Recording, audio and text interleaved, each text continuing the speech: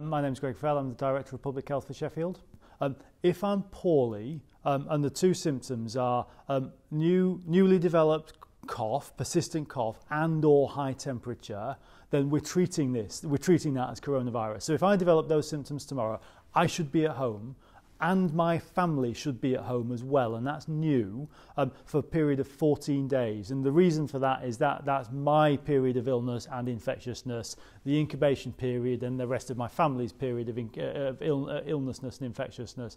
And so we're asking people to self-isolate for a period of 14 days. Now, that means self-isolate. It means be at home.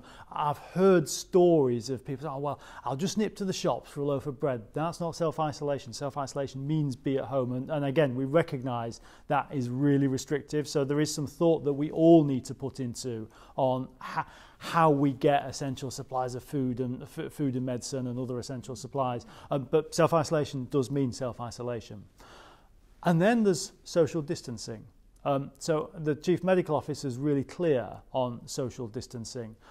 It's not stop all social contact, because that is essentially self-isolation. Stop non-essential contact. And the purpose of it is to reduce the number of interactions we have with other people, to reduce the number of touch points and the potential for the spread of the infection. I shake your hand, that's a potential opportunity to spread the infection. So if we apply that across a population of 500,000 people and do that well and really reduce non-essential contact, that reduces the spread of the infection and slows it down. Essential and non-essential, going to work for many is essential.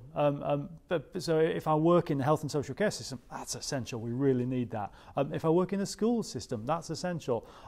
Going to the pub is non-essential. Going to the club is non-essential. Wandering up and down the moor, doing our shopping to shop for some new clothes is non-essential. So those are the things that we really need to cut down on.